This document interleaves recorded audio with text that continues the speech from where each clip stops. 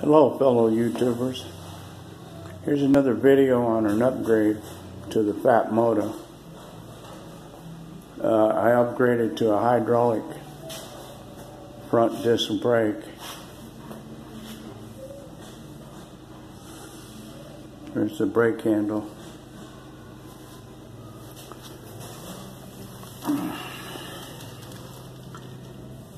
There's the rotor caliper. The unit's called a Tektro. This particular one is the HD 285. They have an HDC 300. It's $29 on Amazon. Here's the original. Not too good a quality. The stuff, it just doesn't work. This new setup is pretty good. It comes pre-bled. Piece of cake to install. Takes you maybe 15 minutes. Works outstanding. It just works. You see there's hardly any pull on that lever. Let me go around on this other side. That lever hardly moves at all, and it's just good braking. It doesn't like skid you to a stop. It's just a positive, quick stop. It's worth the 29 bucks. Pre-bled, piece of cake, easy as pie.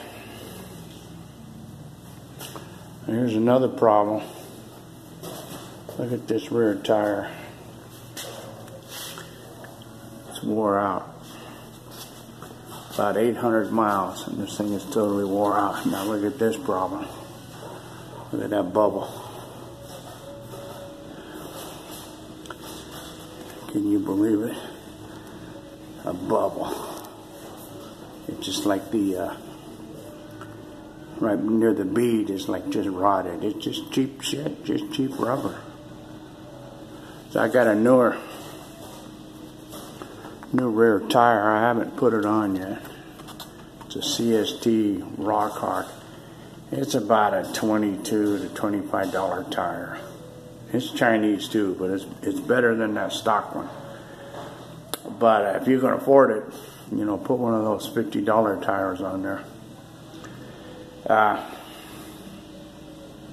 I think this tire will hold up way better than this original. And that's about it. That front brake upgrade. I'm still working on trying to upgrade these rear brakes other than new quality pads put on them. Maybe the best thing to do is just completely buy a new setup, a quality B-brake setup, and that'll probably help. This is still the original. All I've done is upgraded the pads, but that's about it for the old Phatmoto.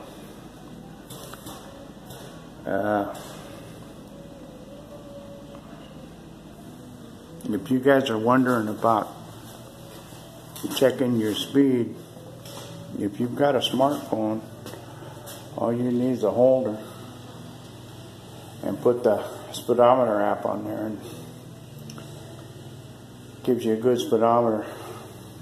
Tells you how many miles you traveled, what direction, etc., how fast you're going. One more quick look at this hydraulic brake. I tell you, it's pretty good for 29 bucks. Now, if you can afford it, maybe go with the Shimano. You're probably going to pay about $39 and up, maybe 50, 60. But you can't beat the Shimano, but this tech too bad. Okay, that's about it for now.